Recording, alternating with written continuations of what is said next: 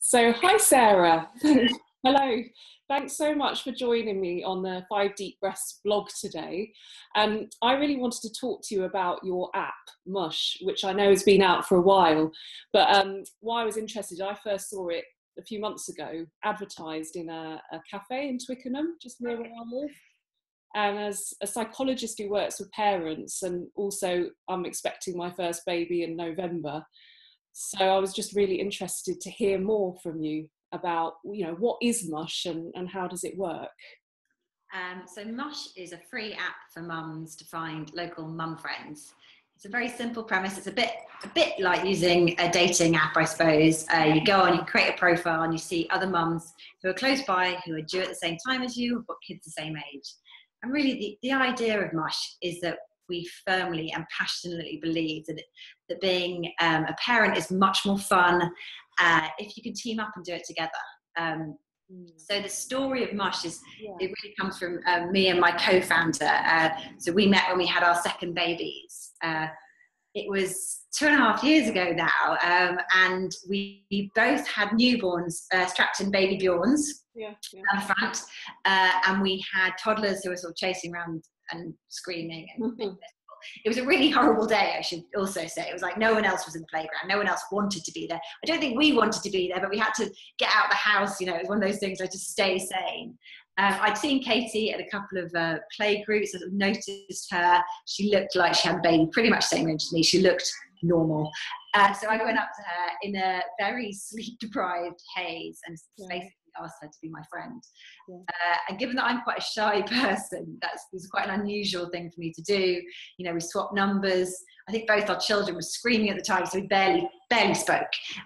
Anyway, we followed up. I remember texting her and telling my husband I had a first date, but the important thing was we became great friends. And whilst we didn't do anything particularly exciting with our days with these very small children, and it was winter, but we just had someone to hang out with and had someone to laugh about. We could laugh together about the things that perhaps have been keeping us up all night and we've been in tears about, and it was a sort of few months later when we were celebrating having survived yet another week. I think it was like a kids' tea time, or we maybe even a glass of Prosecco to go with it. And we thought, goodness, this friendship has been so important, and every mum deserves to have mum friends. And so many people don't. And that was what that thought led to us doing a bit of research into it and seeing how many mums feel very isolated. And it's a real challenge being a mum. And just having friends nearby can be transformative. That's an amazing story, and obviously there's two of you in this. So what's the response been like to the Mush app? So we launched it last spring, and to be fair, Katie or I hadn't built an app before, so we launched an app which just about worked, and the response was amazing. In fact, almost too good. I think we managed to break every bit of the app within the first couple of weeks, but that was a good thing in hindsight. And we've grown incredibly quickly since then. We've grown our team, and we now have an app which does work brilliantly and also has many other features. And the best thing about it is the response we get from mums, that we have changed their maternity leave and provided a lifeline for them during some some tough times. So we're all about very real, non-judgmental parenting, but just it's more fun when you team up.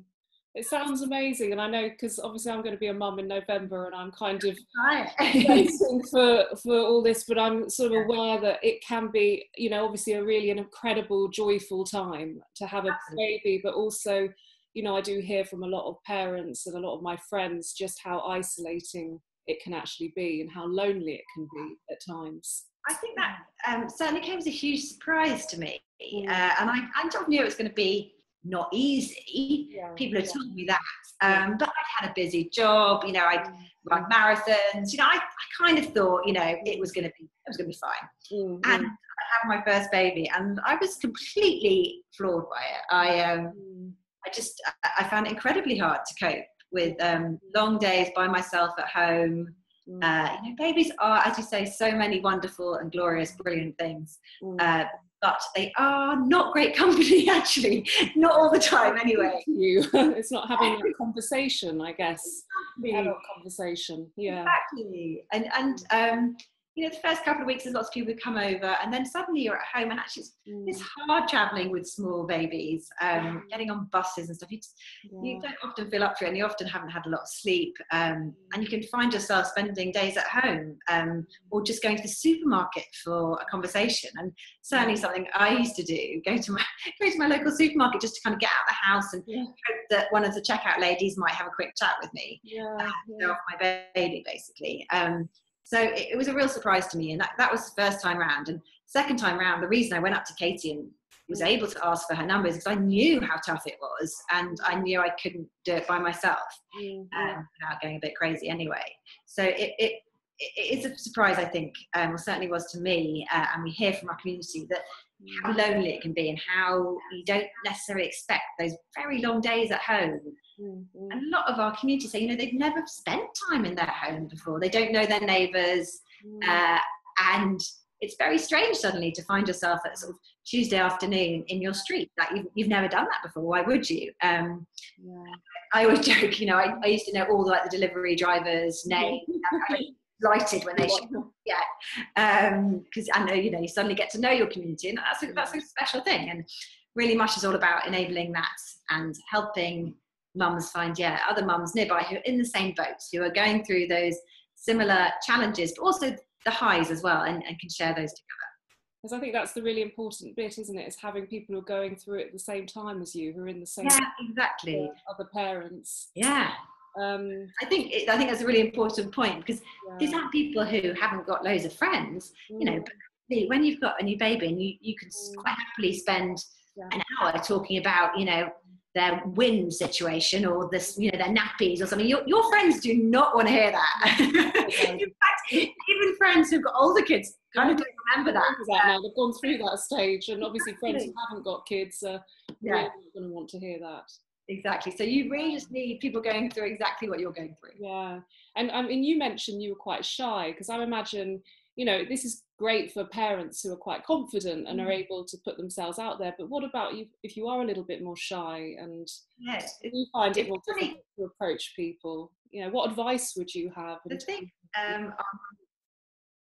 that we talked a lot about to our community, and the great thing about Mush is everyone's there for the same reason. Everyone's kind of gone like, yeah, we're in this together. We're like, let's be open about this. Let's get together. So there's a really warm, friendly atmosphere amongst our community. And we actually fairly recently launched, so when you create your profile, you add little tags to it, and we actually added one quite recently due to popular demand, which said a bit shy or something like that, and it's actually one of our most popular tags, which is really interesting.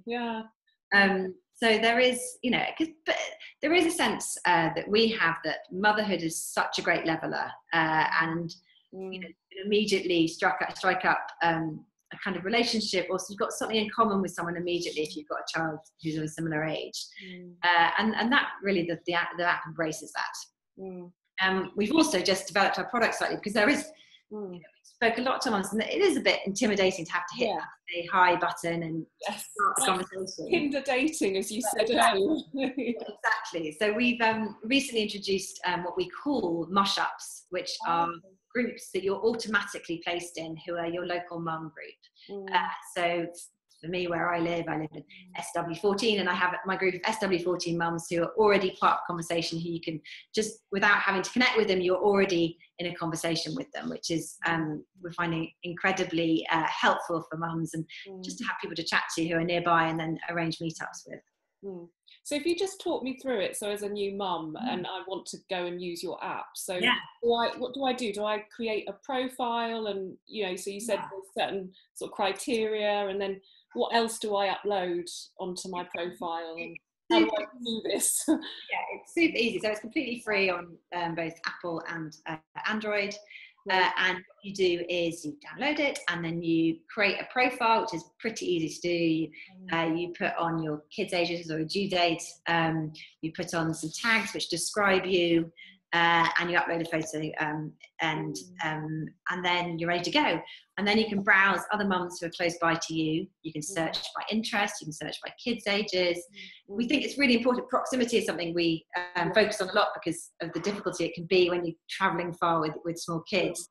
There are some really active kind of subgroups within Mush, things like mums of multiples, for example. If you've got a specific situation that you've been, you're going through, gosh, you really want to talk to other mums who've got twins as well.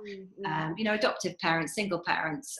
So there are particular niches within Mush, which where people find it, really helpful to be able to search for people who are experiencing the same kind of challenges and excitement that they are. So, and is it mainly aimed at mums, or is it mums and dads? Because I felt like it was more for mums, but tell me. It definitely is more for mums, but we do welcome dads, and we have some really lovely success stories that dads have found friends on there as well. It's a really funny one, and we definitely need to improve our experience for dads. There is, I guess, because Katie and I made an app that we needed ourselves and we built for ourselves, so it does have a mum focus, and there are more mums who need it than dads at the moment. But hopefully with shared parental leave, that will be beginning to begin to swing the other way. So yes, dads are allowed to use Mush. They're allowed to come on and be part of it. That's good. They're not excluded. No, they're not excluded, but they may not feel as welcome as they should do, because everything we do, it does say mum at the moment. And I'm just, because I just popped into my head, because I'm really aware of kind of safety of children and handing out details. I mean, how much of the details of your children do you have to put online? I mean, is it just the age, or just the age? I mean, we obviously take safety very seriously. We don't show any of your details. You don't show your address or anything like that. You can put nicknames or names of your kids if you want to, but you don't have to. We give guidelines to just being sensible online, and not talking about where your kids go to school or anything like that. That's obviously key. But on the whole, it's like a dating app, and we expect people to use it sensibly in the same way.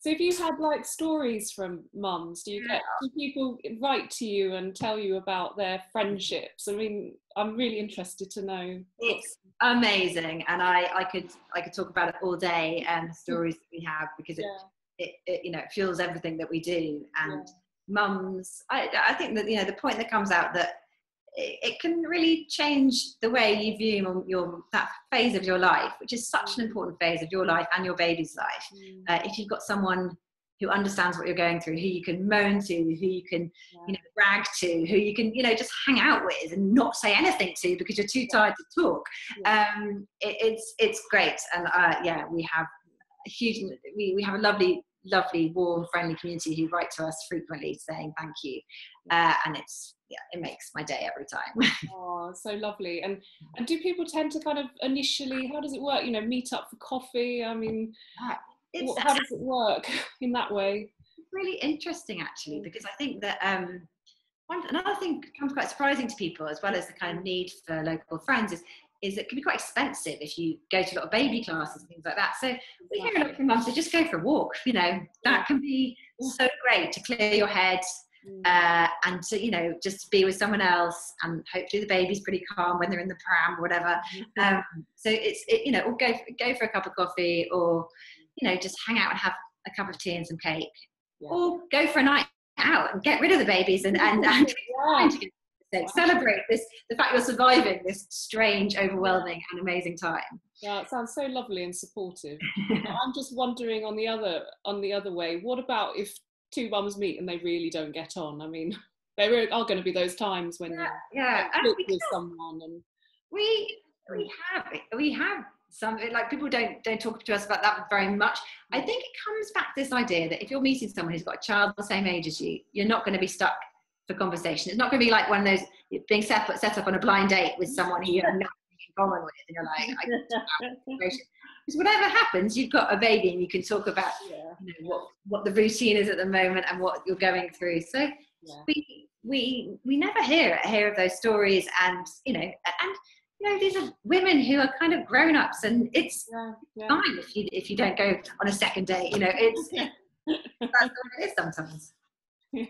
And you talked about your community, so I was just wondering, is it just London based or is this national? You know, No, absolutely, we're national. We've actually got a great following in Australia as well, so we're actually international. And we're growing really fast. But we started in London, so because again we started where we wanted and where we lived, which was southwest London. But now we're across the country. We pretty much anywhere you sign in the UK, you'll find some other mushers close by. Great. So it's national, international, global. In Australia, yes. Australia. Yeah. That's incredible.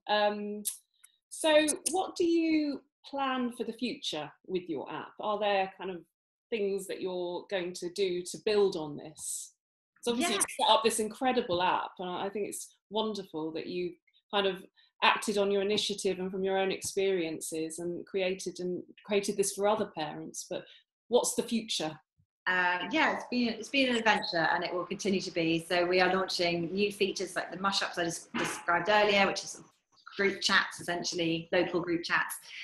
In a few weeks, we're launching Mush Places. So we hear a lot from our mums. Great, you know, we found our friends now, but we need to know where to go. And actually, that's really hard when you're suddenly with a baby and you've never noticed which shops have a ramp or where a playgroup. No one tells you where the local playgroups come. Like normally run by like a lovely retired old lady, so all that kind of local knowledge and sharing within kind of local reviews of coffee shops that have high chairs and all those kind of things you need to know. Where's good to breastfeed, where you can have your toddler's haircut without them screaming the place down, or if they do. That kind of thing. Yeah, that is such useful information. So sharing local knowledge really is where we're moving towards. We've got lots of plans. That's fantastic. That sounds wonderful. Thank you. So, I mean, I'm just going to wrap up now, but I guess, is there anything else you'd like to add, or if there's any message that you would like to give any mums or dads out there regarding your app? Or I think our ethos here at Mush is that, you know, every mum should, you know, look after themselves, and if they're happy, then their children will be happy too. And I think that there's a huge amount of pressure on mums, and particularly if you're sat at home scrolling through Instagram feeds of when everyone else looks like they have perfect children and having a wonderful maternity leave, and you can sometimes that can be, you know, really tough. And what I would say is, you know, try and find a local mum friend, get out there, you know, go for a walk, have a cup of coffee, and realize that everyone's in the same boat. And everyone's finding it challenging, but being a mum is pretty amazing. That's really inspiring. I think, I mean, I guess just adding that, it is, you do think probably everyone else is doing a better job than you, and they're not going through what you're going through. It's hard, I guess, in those times when you're sleep deprived and on your own. When I've talked to mums and dads, you know, having their own silent battles, really. And it can be hard to remember there are other people out there also struggling. So yes, exactly. So your app and connecting with other people, other mums, really serves that. So thank you so much, Sarah. That's really helpful, and I'm going to definitely be using your app come November to meet other mums around here, because I think, you know, I'm going to need that, because, you know, as we all do, we all need friendship, don't we? We all need people to support us. We can't do this on our own. No, nor should we. No one should be doing it on their own. No. So thank you so much. Thank you for having me. Thank you.